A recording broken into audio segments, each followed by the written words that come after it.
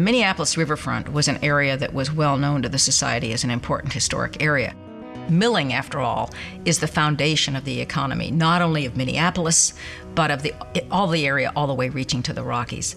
The mill had been standing there, was built in the late 19th century. The Washburn-Crosby Company had abandoned flour milling in the area in 1965. When I started my own practice 7 years after I got out of school, working in the building with another architect when it was an abandoned mill.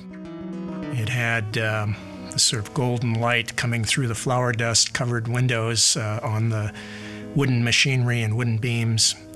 There were flour piles on the floor. It was really an amazing place. Sort of eerie, you know, because there were still millers' hats hanging on hooks and calendars with the days crossed off from, the 60s. But then that fire came, that cold February night. And at that point, we clearly had a crisis on our hands because one of the two National Historic Landmarks, Pillsbury and Washburn, the Washburn was in flames. It lit up all of downtown. It was the building's 8 stories tall, and the fire was shooting out of it another 8 or 10 stories in kind of a single bonfire. Anybody who cared about the building or preservation was shocked by it and thought it was probably the end of the building. The building stood in ruin, fragile, needing to be braced, and it was to Tom Meyer really to figure out how you could turn this ruin into something that could be used by the public and yet would honor the history of that place. MS&R built a model of redevelopment within the burned out mill. It showed some of the context and other redevelopment in the area. We took that to the city council. We did this very quickly after the fire. And they bought it. They saw that there was a vision in keeping this core historic building, not only from a preservation point of view, but from a redevelopment point of view. His connections to that were really visceral. They were genetic, if you can say. And as a result, when the time came for us to begin to think about what we might do, Tom Meyer was the logical person. When I finally got a phone call that said that, yes, we were going to be the architects of Mill City Museum, I was, of course, delighted. And not only because the project was terrific, but because it was another step in at that point, almost 30-year connection with this building and the riverfront. Interesting, when David McCullough came to Minnesota, he went through the new Mill City Museum, which opened in 2003. He said that no one should miss it. Anyone who comes to Minneapolis or anyone who lives here, no one should miss it, because it's our story that it tells. This was a part of the riverfront that was abandoned, an industrial site filled with pollution, and the city had targeted it for redevelopment. So Mill City was seen as a potential catalyst for redevelopment.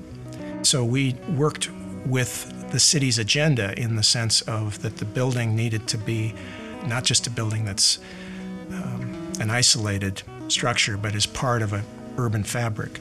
Places have history. That place has great stories to tell that are important for all of us. Stories about immigration, stories about labor, stories about industry, stories about water power. All of those stories can be told by understanding something about that Minneapolis riverfront.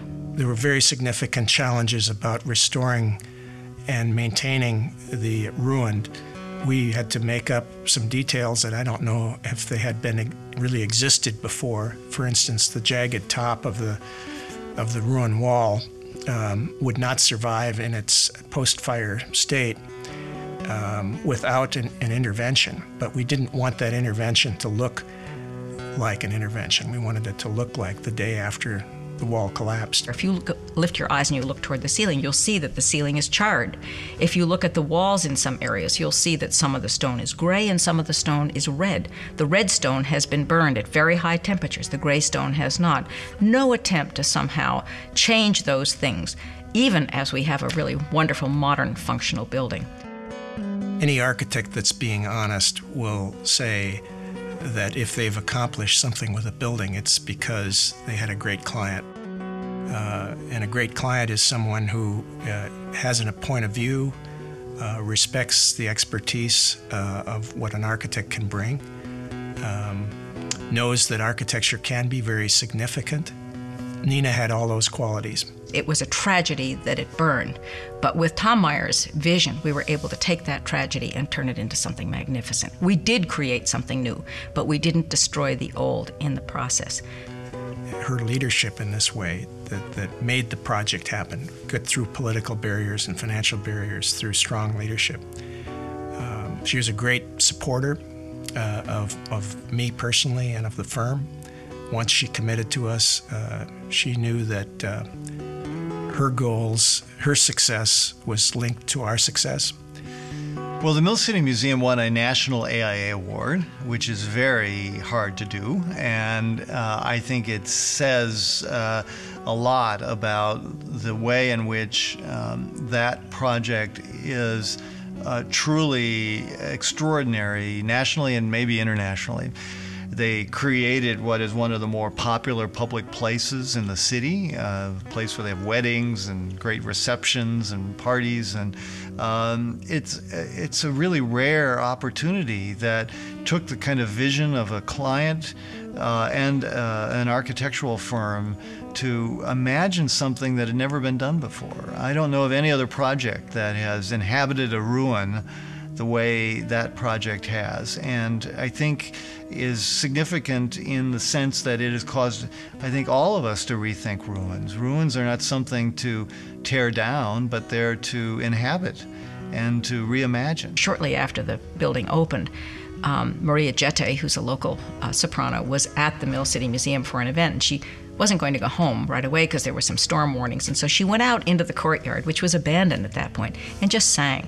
And it was a magical moment for me. I said, this courtyard can come to life with music. And indeed, in the years following, it has come to life with music. It's a great place to go and hear music. Tom gave a great gift when he respected and left that courtyard intact. It's propped up. You'll notice there are some supports there to keep it in place, but it's a magnificent space.